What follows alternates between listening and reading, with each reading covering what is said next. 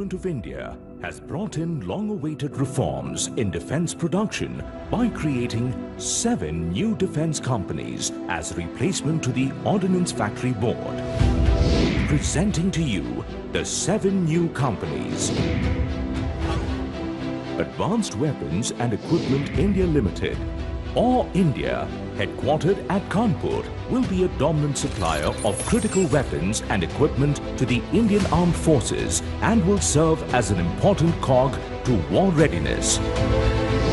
All India's 8 production units are at Kanpur, Jabalpur, Kausipur, Korwa, Tiruchirappalli and Ishapur. All India has an expertise in manufacturing rifles, naval guns, armored vehicle gun system, rocket launchers, machine guns, shotguns, grenade launchers, carbines, mortar, sniper rifles, anti-material rifles, and pistols and revolvers. All India's aim to grow and assist India in achieving self-reliance in weapons and equipment, increase product diversification and export. It currently attains a revenue of 1,660 crore rupees and is expected to attain a revenue of 4,000 crore rupees by 2024-25. Armored Vehicles Nigam Limited. Avani has expertise in manufacturing defense mobility and combat vehicles such as MBTs, UCVs, trawls, MPVs and engines, and will march forward with 5 production units at Avadi, Jabalpur, Medak and Ambernath, which are part of the military's defense structure. Avani enjoys market leadership and has a monopoly in the armored combat vehicle market with an order book of more than 30,000 crore rupees. It has the potential to explore export markets. It currently attains a revenue of 3,365 crore rupees and is expected to attain a revenue of 7,300 crore rupees by 2024-25.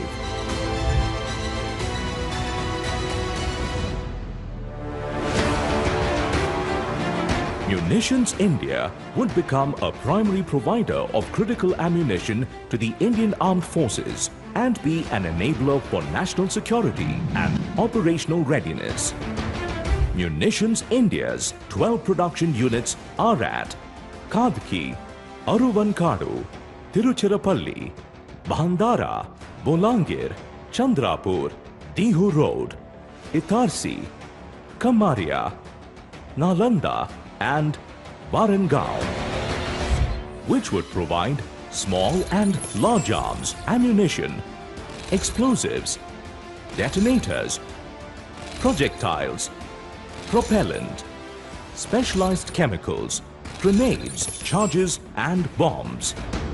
Munitions India enjoys a monopoly within its product portfolio and has a large potential for growth by producing import substitutes.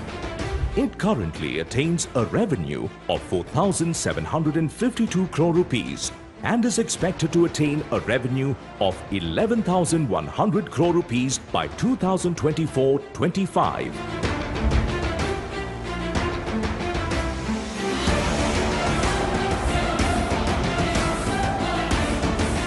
Yantra India, a dominant supplier in the defense manufacturing supply chain.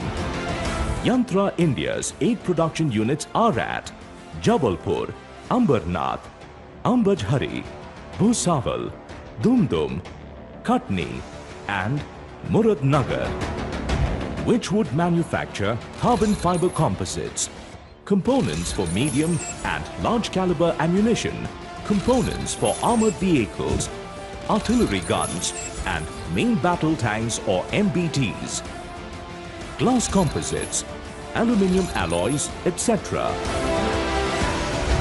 Yantra India is expected to contribute to nation building through product diversification in sectors such as auto components and composites and will serve as a critical cog in the defense manufacturing ecosystem. It currently attains a revenue of 1,287 crore rupees and is expected to attain a revenue of 2,400 crore rupees by 2024-25.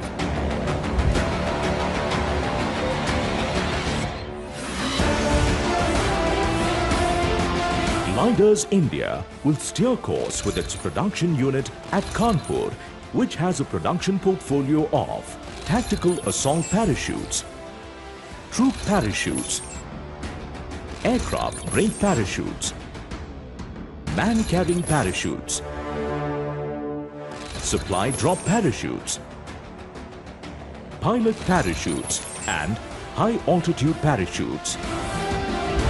Gliders India, with a monopoly in specialized parachutes, aims to diversify into the domestic, civilian and recreation markets. It also has the potential to export parachutes and other rubber-based products.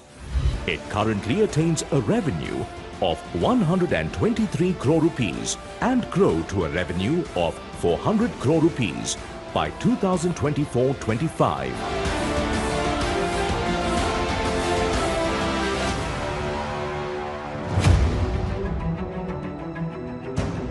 Troop Comforts is a key force in India's quest for Atmanirbhar Bharat in the field of technical textiles and apparel. Troop Comforts aims to protect those who protect us. Troop Comforts for production units are at Awadi, Shahjahanpur, Kanpur and Hazratpur. The major products manufactured would be uniforms, tents, jackets, textile items, shoes and boot crampons. Troop Comforts would play a primary role in provisioning the Indian Armed Forces with critical clothing equipment and accessories. It has the potential to diversify into broader product segments such as extreme cold climate clothing, protective textile for non-defense applications such as adventure sports. It currently attains a revenue of 776 crore rupees and is expected to attain a revenue of 1,100 crore rupees by 2024-25.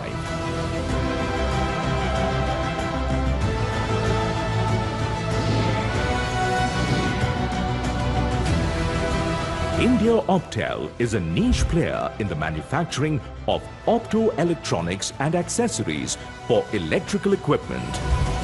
India Optel, with its 3 production units at Chandigarh and Dehradun, would manufacture optical sights, optical devices, components for night vision devices, laser sighting devices, wires and cables assemblies and rifle scopes.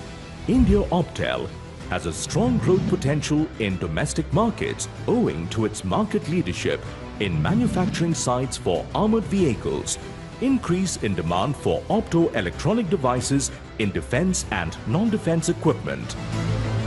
It currently attains a revenue of 691 crore rupees and is expected to attain a revenue of 1,700 crore rupees by 2024-25. So, here they are, the 7 new companies. Wishing the 7 new stars of defense production the very best and dedicating them to India on the occasion of our 75th year of independence. The tricolor flies high as the nation celebrates Azadi Ka Amrit Mahotsav and India resolutes once again to be Atmanirbhar Bharat.